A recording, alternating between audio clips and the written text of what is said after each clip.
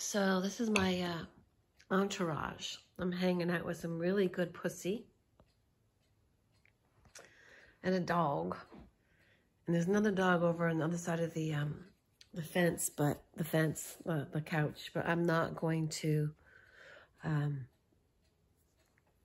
get up, because whenever I get up, this one gets worried about life. So see how happy she is? If I were to actually get up, that one right there, this one, would be like jumpy. So instead, I'm going to talk to you now.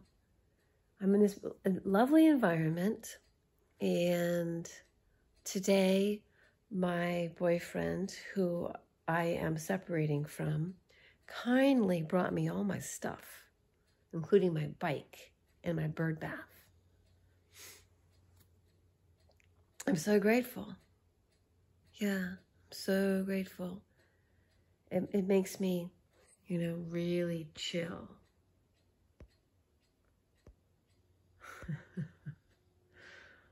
That one had his eyes open for a second. But it made me really chill. It made me feel like I feel like these cats, they're all sleeping and snoring.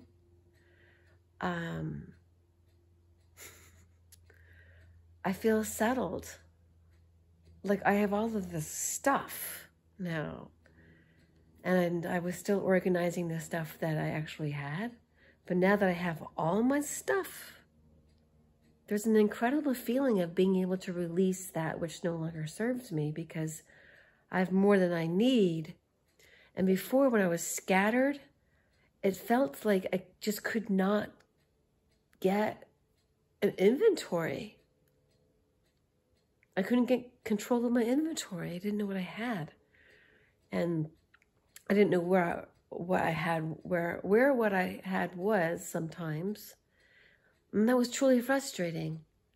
And you really do spread yourself thin. I think that, you know, people who have vacation homes and things like that, I don't know how you do it. I would get so discombobulated. I mean, I like the idea of packing a suitcase and then dropping in and on an environment and being there and then leaving. I don't get the whole like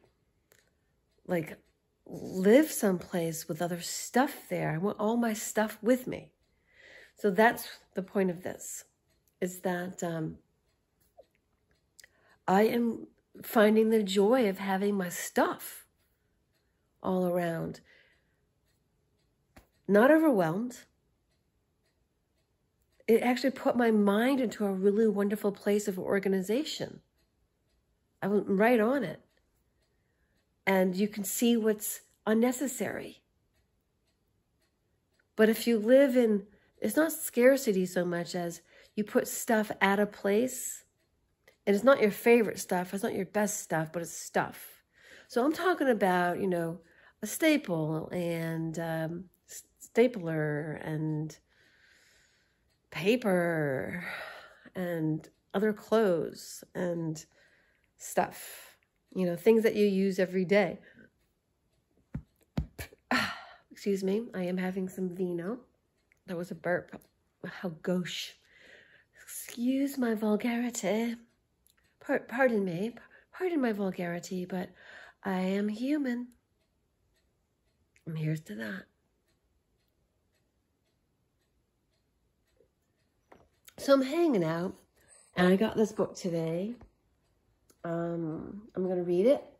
I have these pistachios left in the bowl because these are for the squirrels. I can't open them. Can't open those. Can't.